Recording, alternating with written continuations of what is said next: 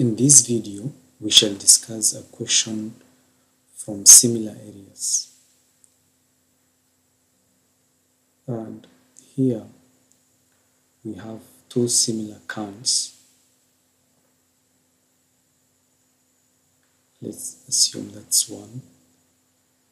And another one.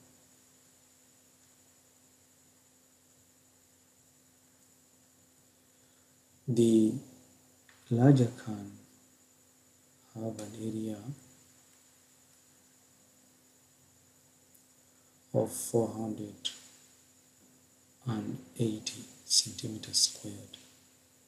On the other hand, the smaller can has a height of 8 centimeters but with no area. The larger can has got a height of 10 centimeters. Okay, these two shapes are said to be similar.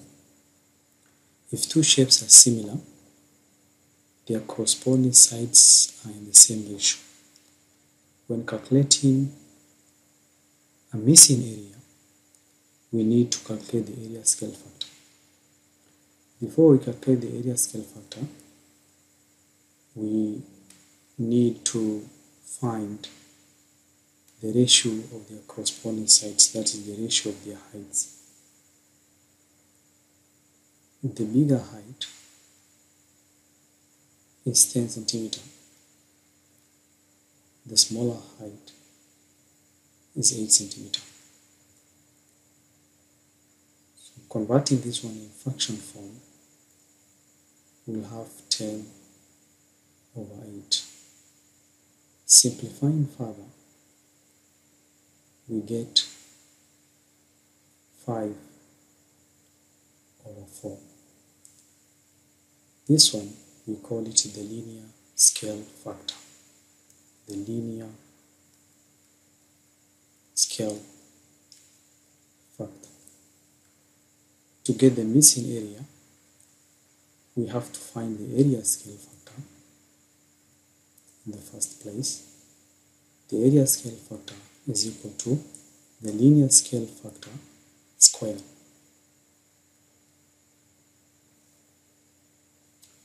And therefore, the area scale factor is equal to 5 divided by 4 squared. This is equivalent to 25 over 16. The numerator corresponds to the bigger area and the denominator corresponds to the smaller area. So this is equivalent to the bigger area, that is the area of the larger can, divided by the area of the smaller can, let us assume to be x. From there, we have to cross multiply and we get 25 multiplied by x, that is equivalent to 25x is equal to 480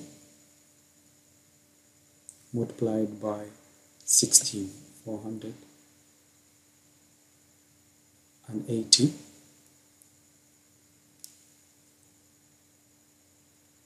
multiplied by 16. This is equivalent to 25x equivalent to 7,680.